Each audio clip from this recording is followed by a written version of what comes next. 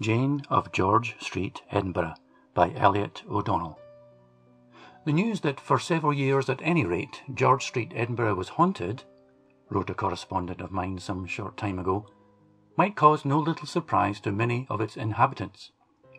And my friend proceeded to relate his experience of the haunting, which I will reproduce as nearly as possible in his own words. I quote from memory, having foolishly destroyed the letter. I was walking in a leisurely way along George Street the other day towards Stranal's, where I get my cigars, and had arrived opposite. No, when I suddenly noticed, just ahead of me, a tall lady of remarkably graceful figure, clad in a costume which even to an ignoramus in fashions like myself seemed extraordinarily out of date.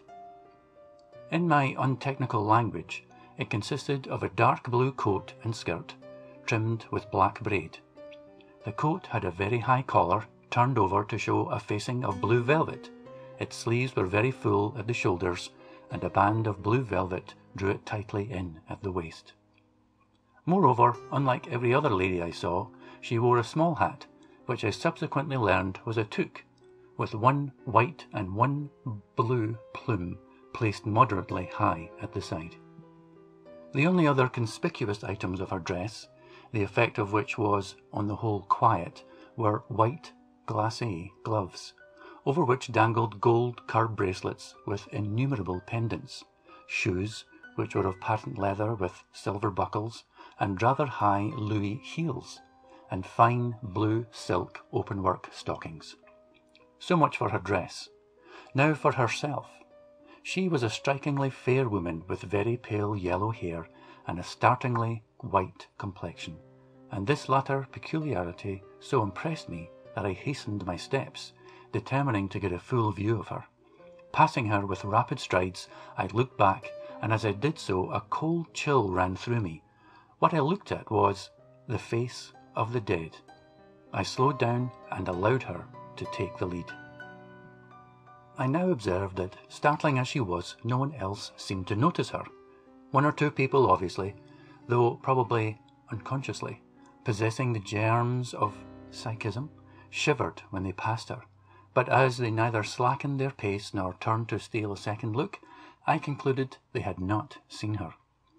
Without glancing either to the right or left, she moved steadily on, past Moulton's the confectioner's, past Perrin's the hatter's. Once I thought she was coming to a halt, and that she intended crossing the road, but no. On, till we came to street. There we were preparing to cross over, when an elderly gentleman walked deliberately into her. I half expected to hear him apologize, but naturally nothing of the sort happened. She was only too obviously a phantom, and, in accordance with the nature of a phantom, she passed right through him. A few yards farther on she came to an abrupt pause, and then, with a slight inclination of her head, as if meaning me to follow, she glided into a chemist's shop.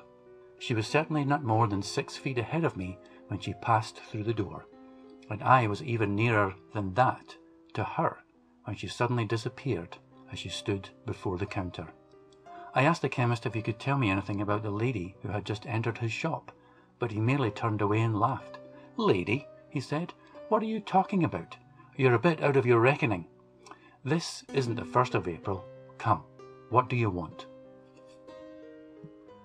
I bought a bottle of Forma mints, and reluctantly and regretfully turned away. That night I dreamed I again saw the ghost.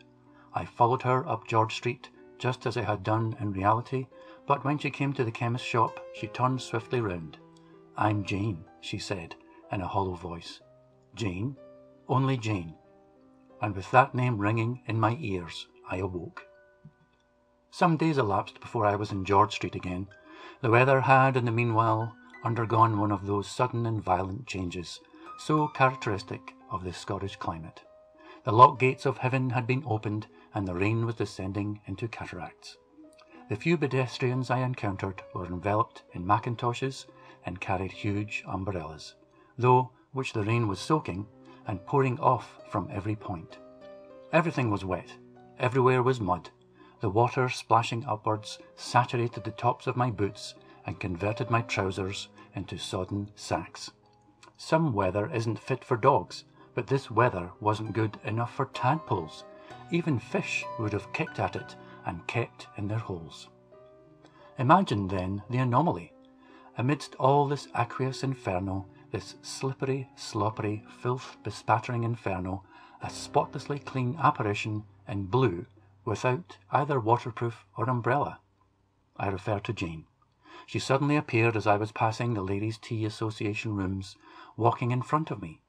She looked just the same as when I last saw her, spick and span and dry.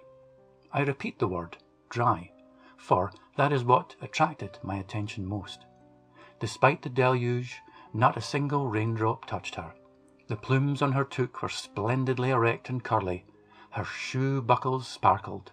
Her patent leathers were spotless, whilst the cloth of her coat and skirt looked as sheeny as if they had just come from Keeley's.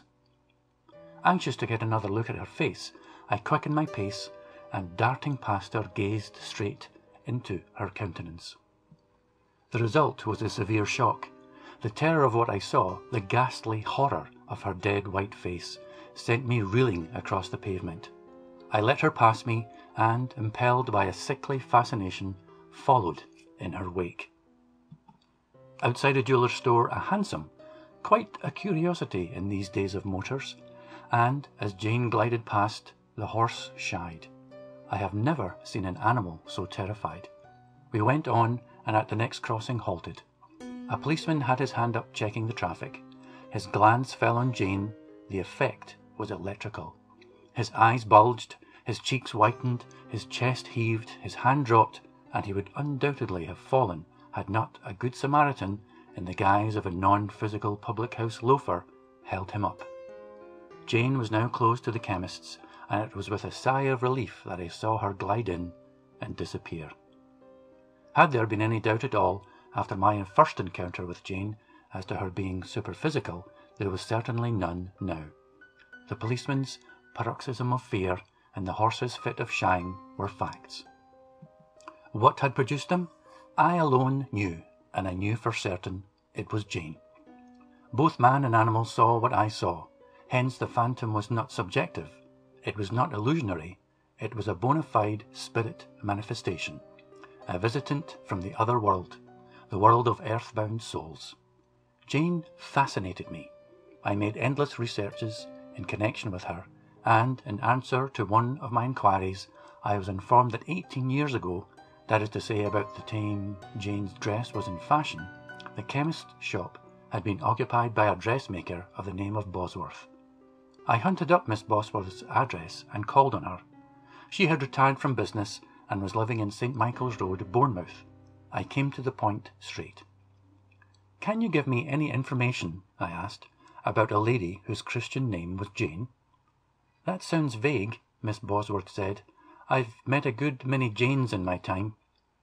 "But not Janes with pale yellow hair and white eyebrows and eyelashes," and I described her in detail. "How do you come to know about her?" Miss Bosworth said after a long pause. "Because," I replied with a certain slowness and deliberation characteristic of me, "because I've seen her ghost." Of course I knew Miss Bosworth was no sceptic. The moment my eyes rested on her, I saw she was psychic, and that the superphysical was often at her elbow. Accordingly, I was not in the least surprised at her look of horror. "What?" she exclaimed. "Is she still there? I thought she would surely be at rest now." "Who was she?" I inquired. "Come, you need not be afraid of me. I have come here solely because the occult has always interested me. Who was Jane, and why should her ghost haunt George Street?" "It happened a good many years ago," Miss Bosworth replied, "in 1892. In answer to an advertisement I saw in one of the daily papers, I called on a Miss Jane Vernelt, Mademoiselle Vernelt she called herself, who ran a costumier's business in George Street, in the very building, in fact, now occupied by the chemist you have mentioned. The business was for sale, and Miss Vernolt wanted a big sum for it. However, as her books showed a very satisfactory annual increase in receipts, and her clientele included a duchess and other society leaders, I considered the bargain a tolerably safe one, and we came to terms. Within a week I was running the business, and exactly a month after I had taken it over, I was greatly astonished to receive a visit from Miss Vernolt.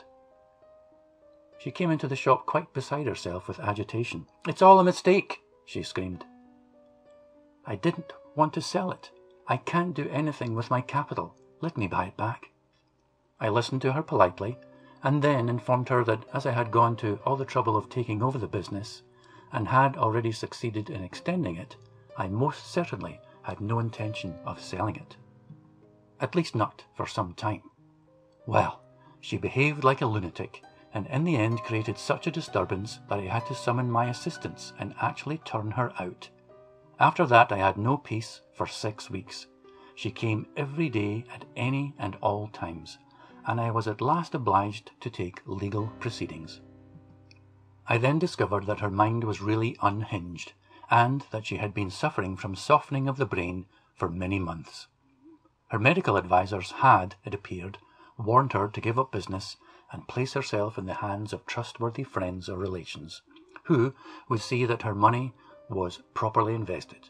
But she had delayed doing so, and when at last she did make up her mind to retire, the excitement resulting from so great a change in her mode of living accelerated the disease, and exactly 3 weeks after the sale of her business, she became a victim to the delusion that she was ruined. This delusion grew more and more pronounced as her malady increased, and amidst her wildest ravings she clamoured to be taken back to George Street. The hauntings indeed began before she died, and I frequently saw her, when I knew her material body to be under restraint, just as you describe, gliding in and out the showrooms. For several weeks after her death the manifestations continued.